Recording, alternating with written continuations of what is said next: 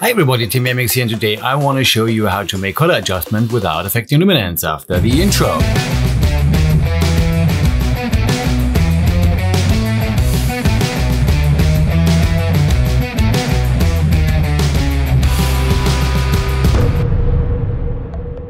Okay, maybe you have already noticed that changing colors causes brightness changes too. In this video I will show you a very simple technique to make use of this effect. So altering the RGB values of an image more than a little bit will alter the apparent brightness as well. This often means that you have to go back and revise the black and white points. And of course, perhaps the gamma correction too. Anyway, there's a way to minimize or perhaps eliminate those brightness changes by using the so-called constant green method. It's a very simple technique, but can be very helpful if it comes to brightness changes during color correction. The idea is to leave the green color untouched or almost untouched if possible, because that depends on the shot, but it's very often a useful approach. This technique is based on the fact that green makes up most of the brightness of an image, so any changes on the green value have a large impact on brightness. Red and blue, on the other hand, have much less impact if it comes to brightness. To be more precise and to give you a better understanding, about 60% of the apparent brightness of a color comes from the green and 30% from the red, while blue only has 10% impact. These are round numbers, but now you got an idea how the brightness in your image is affected only by using colors.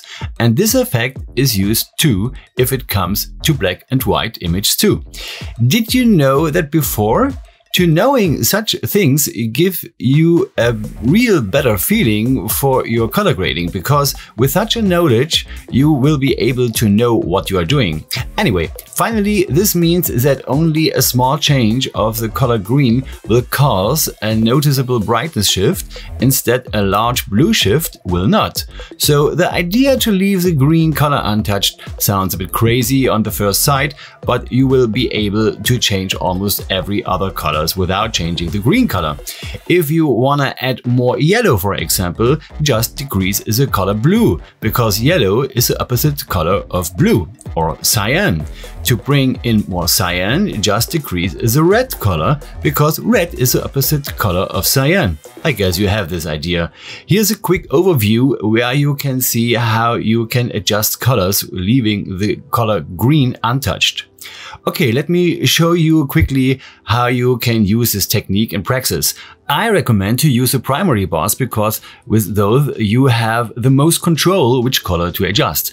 But first let me show you how much the colors cause the brightness shift in the image. If I decrease my red channel in the offset, for example, you can see that the luminance is decreasing too, but not that much. But if I decrease the green in the same amount, look at the white channel in the scopes. Can you see how much the luminance is affected? Same with blue. If I decrease the blue in the luminance is almost not affected. So if I want to add more yellow, for example, in this image without affecting the luminance as much, because I'm happy with my color correction, for example, then just decrease the blue. And if I want to decrease the yellow, just increase the blue. Same with red. You may think that's not very practical, but if you try it out and use this approach more often, you will see that it's a time saver, because you have to do much less adjustments to compensate your changes afterwards. For example, to adjust your gamma corrections again and again. This technique will not change your life, but you will be able to compensate fine adjustments without affecting the luminance of your image as much. And that's it. We are done.